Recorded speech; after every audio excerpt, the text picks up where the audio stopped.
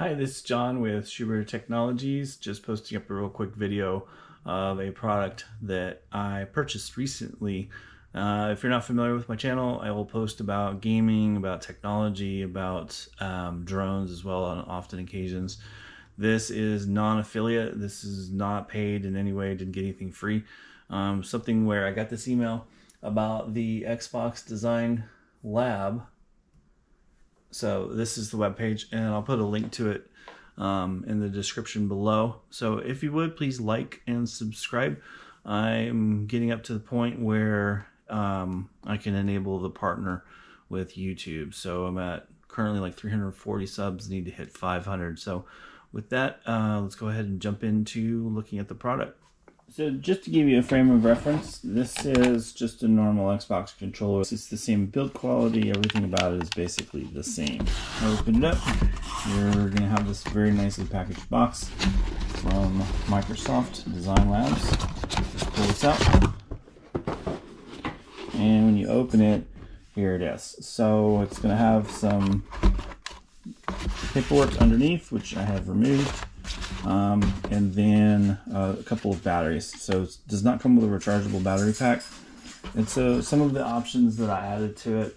So this is the Stormcloud Vapor. So just to kind of give you a difference. The sheen is like a semi-gloss, you know, the same as a standard one. So this is the Stormcloud Vapor. There's about 4 or 5 different colors and designs. They all kind of have this vapor display to them. So this added $9.99 to the base price. Then the grips. So I added rubberized grips. So this is what a standard grip looks like. This grip adds $5.99 to the price. So you can make this part rubberized. I believe you can make this part rubberized. I chose to do this because whenever I'm holding it, you know, that's typically where I need to grip it. If, you know, my hands are coming off center to go like this. Now my friction point is back here. And then of course you're squashing your thumb pad right here on the controller. So I don't know, that just made more sense to me. Of course you can do it the way that you want. The back, I made Storm Gray. So you can get that in any color that you want. That doesn't add any cost to it. The bumpers. So these are your bumpers. So black is stock, and so I changed these to a gray.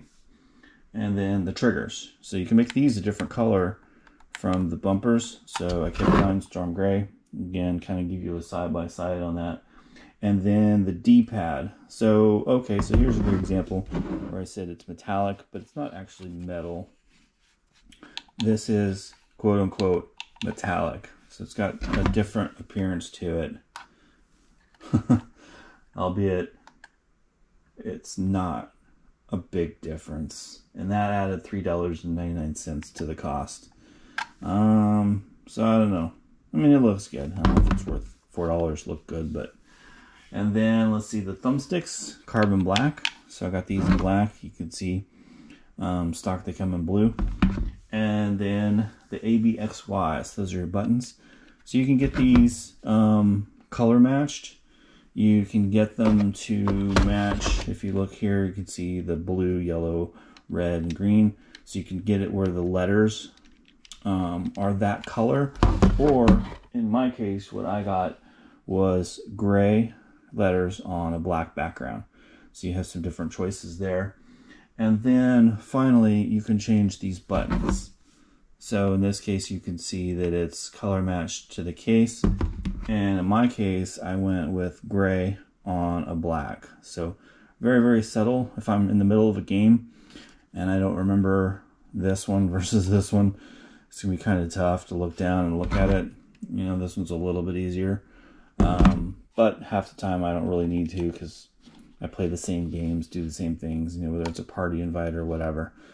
So that's not an issue. So as far as the look, the feel, the weight, everything else, it's completely identical. It is the same.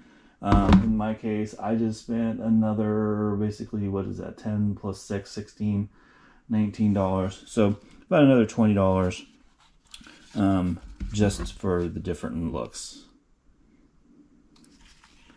So would I suggest it? Yeah, sure. I mean, if you want a controller that looks good, if you're like cutting edge and you need something that like gives you a leg up, maybe you need some additional pads here that you can program. If you need it to be rechargeable, of course you're gonna have to update that because it just comes with standard batteries like a standard controller does.